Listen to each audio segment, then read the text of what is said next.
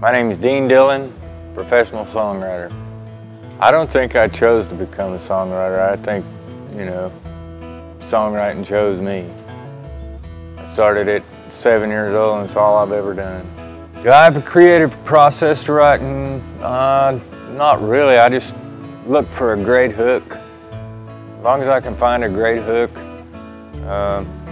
it's a pretty safe bet that between me and whoever I'm writing with, we're going to hammer out something. It may not always be great, but that's, we try. But yeah, finding a great hook is the trouble these days, so to speak. I still love writing great songs. I do, and chasing that to me is why I get up and do what I do every day. Is trying to say something that changes the world, that makes a difference and it matters. And without that, I really don't. Obviously, I'm 60 years old now. I can't write 120, 200 songs a year, so I just go after what I think the best one is and try to hammer it every time.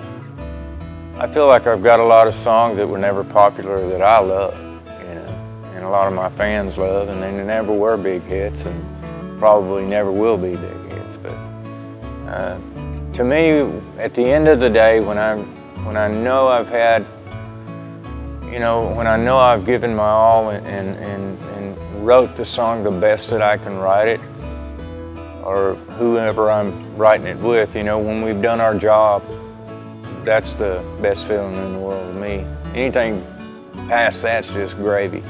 Yeah, I was under Fessler's Lane Bridge in Nashville, Tennessee when I heard one of my songs on the radio, my first song on the radio the first time. Pulled over and tears come out of my eyes. I never had experienced anything quite like that. Pretty crazy. I think aspiring songwriters, the best advice I can give them is don't quit. I think in the beginning, a lot of people have a tendency to give up too quick or to get stuck and can't move past that point. And the way to do that, I think, a lot of times is to walk away from it for a little while. If you get stuck somewhere, take an hour or a day or a week off from that song and then go back to it. And I know it's worked for me in the past. I still love to play as compared to writing. I love them both. I like to get out and tour. But songwriting to me, that's my life. That's all. I live, eat, sleep, breathe songs. I don't have to go play a show. I get to go play shows, which is just icing on the cake, I guess. But to me, the songwriting end of it, without it, I don't have much of anything.